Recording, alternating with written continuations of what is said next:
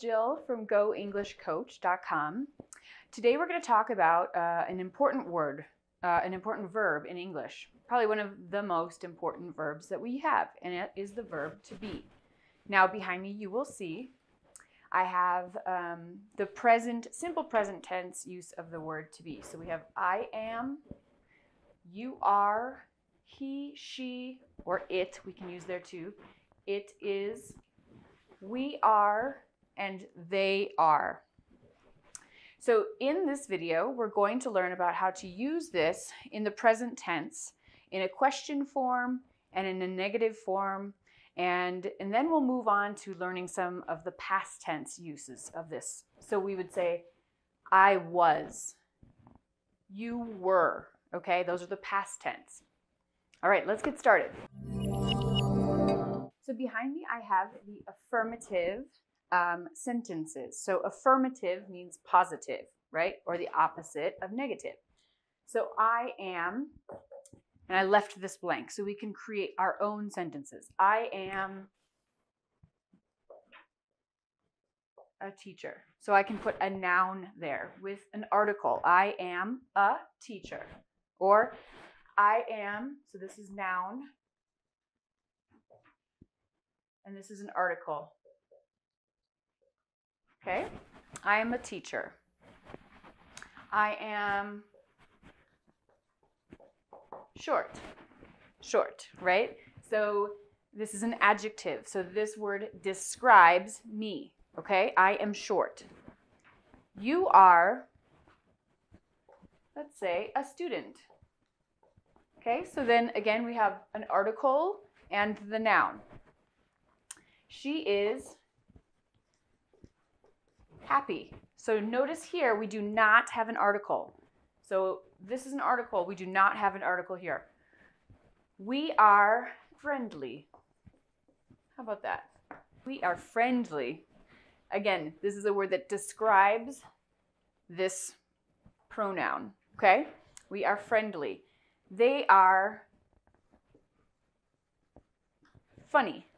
They are funny, okay?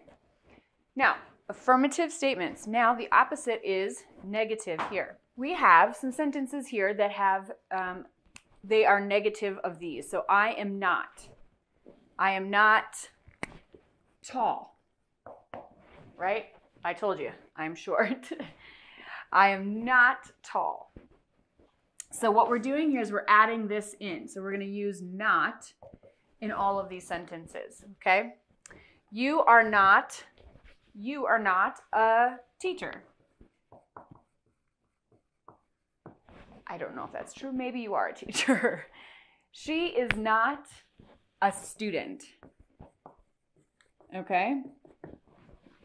And we are not friendly. And they, what did we use here? They are not funny. Okay, easy, right? This is super easy. What gets kind of confusing for some people is when we begin to use contractions, okay? So the contractions we could use here. So we can combine these two words, are and not, together, and we can say you aren't a teacher. You aren't. So practice that pronunciation, aren't. Okay, here's a contraction here. We can use this. So we're going to say isn't. So we can make this isn't. So this one is the same. We aren't friendly. The same words and the same pronunciation. So aren't. We put the apostrophe, that's called an apostrophe. We put that in the place of the O. So we're taking out the O and we're using an apostrophe, okay? And they aren't funny. Aren't. Okay? So both of these ways are fine. This is okay and this is okay. I think most people say this, they aren't funny. If you're trying to really emphasize something, you can say they are not funny, okay? But most people spoken and mostly written English will use contractions. So it's really important for you guys to practice those. And we have a lot of those in English, especially in our spoken English. Okay, let's keep going. We'll look at some question formation of using this verb to be. So now we are looking at, so we're still working in the present tense here. We're looking at the verb to be, and we're going to make some questions. So using some of the same sentences that we had. So I am happy. Let's make that into a question. Really easy. You ready? Am I happy? So two things happened. We changed the order of the verb and the pronoun. Pronoun, verb, okay? We changed the order, so we switched them to make am I, okay? And then we add a question mark. All right, let's do one more together, and then I want you guys to do them. Okay, you are, oops, I forgot a letter here. You are friendly. All right, let's make that into a question. So we're gonna change the order. Now we've got the verb and the pronoun and friendly and a question mark at the end. All right? Okay, take these next two and I want you guys to make some questions. So take a little break right now. Let's work these out and I'll come back and share my answers with you. Okay? Let's turn these. She is tall and they are at home. We're going to change those into some questions. All right, good luck.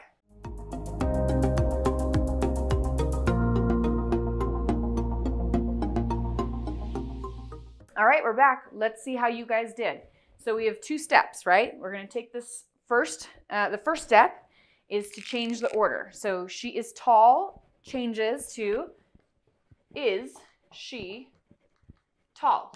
The next one we have is they are at home. So we're talking about a location here, okay? So these are kind of more describing because they're adjectives. These are adjective, adjective, adjective, okay? And if you remember, an adjective is a word that describes a noun, okay? Happy, friendly, tall. This is telling you where somebody is, okay? So let's make this into a question. First, we're going to change the order. So we're going to say, are they? And then at home. Question mark. Change the order and use the question mark. Sometimes people want to just say she is tall, and it's not bad English. It's not really the correct way that we form sentences in English, but it can work. But the most important part about that example, she is tall, is how my voice goes up at the end, okay? She is tall. It's okay, and people use it in casual English. But I would prefer that you guys use, is she tall, okay? Is she tall? Again, my voice goes up at the end, and that's an important piece for asking questions. Is she tall? All right, you guys, let's keep going. So now that we have our questions, you guys, let's make some answers, okay? So am I happy? The answer to this question, these are called yes, no questions. So where the answer is either yes or no. And in many cases, you can just answer yes or no, and that's fine. Am I happy? Yes. Am I happy? No. If you want a more complete answer, you could say, yes, I am, okay? So yes, I am. Or if the answer is no, you can say, no, I am not. Okay, are you friendly? So this answer for yes will be the same, right? Yes, I am.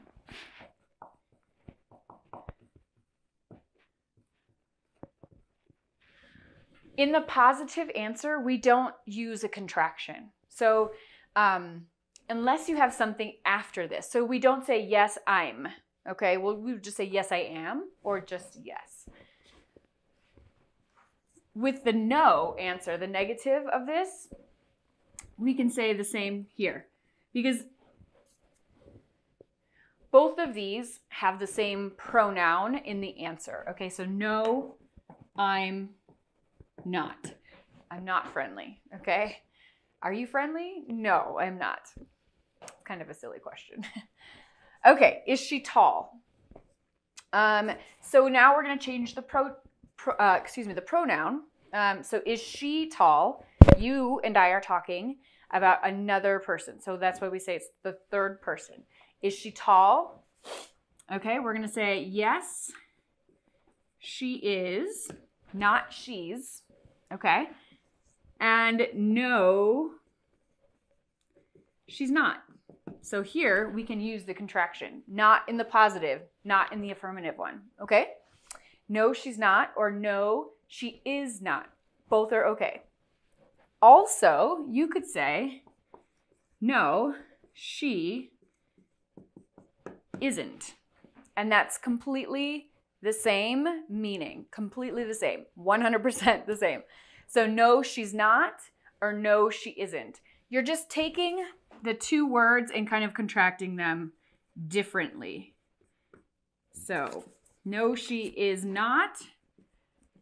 You can either contract these two words to put those together, or you can contract here. Okay? Not both, this or this. Okay? That's why the contractions can be really important for your English.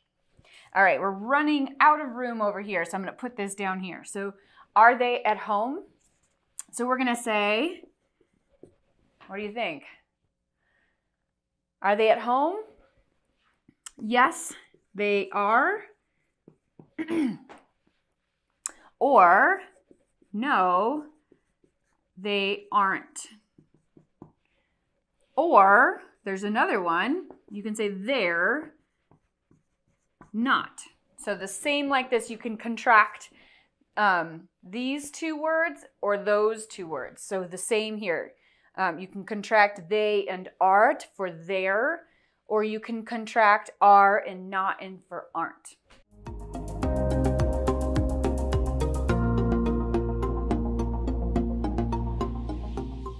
So the last part of this class is about creating questions. So we call this kind of a question a WH question because we use these words: what, who, why, how, where, and when.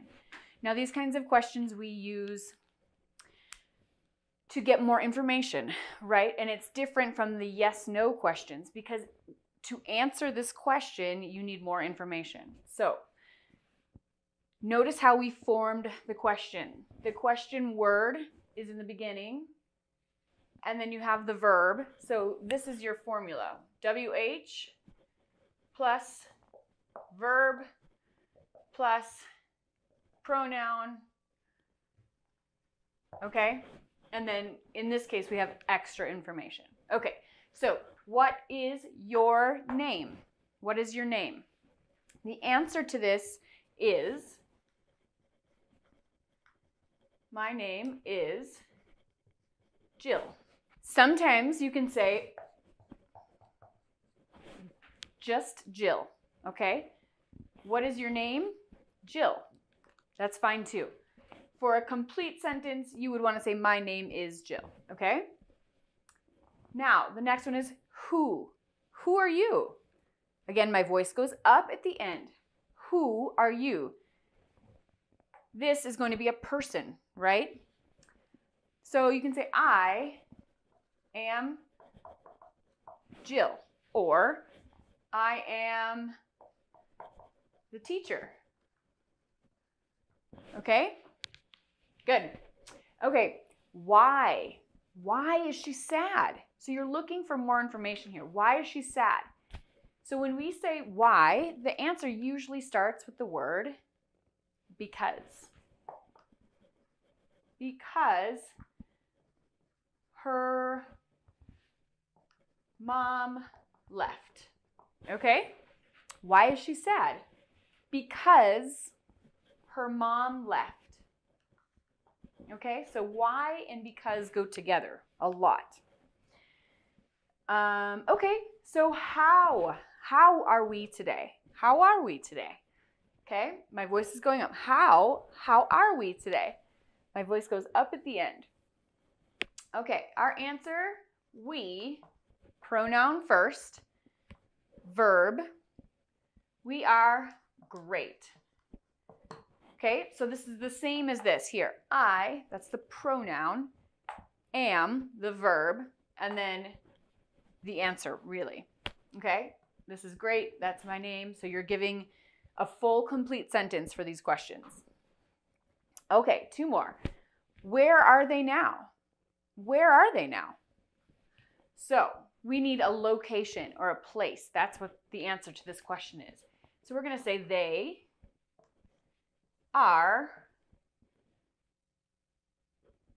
on vacation. Okay, they are on vacation. And the last one here is when. When is the concert? When? So the answer for this question is a time or a day or a date, okay? The concert is, you can say, the concert is tomorrow. Okay, the concert is tomorrow. So you've got the answer, which is the concert, right? Well, excuse me, no, tomorrow is the answer because the question is when. So this is the piece of information that you really want, right? The concert is tomorrow. So you've got the subject here in the beginning. The concert is the subject, verb, tomorrow, okay? All right, you guys, good work. Let's go through this one more time and do some practice to see if you guys really have it. All right, good job today, you guys. See you soon.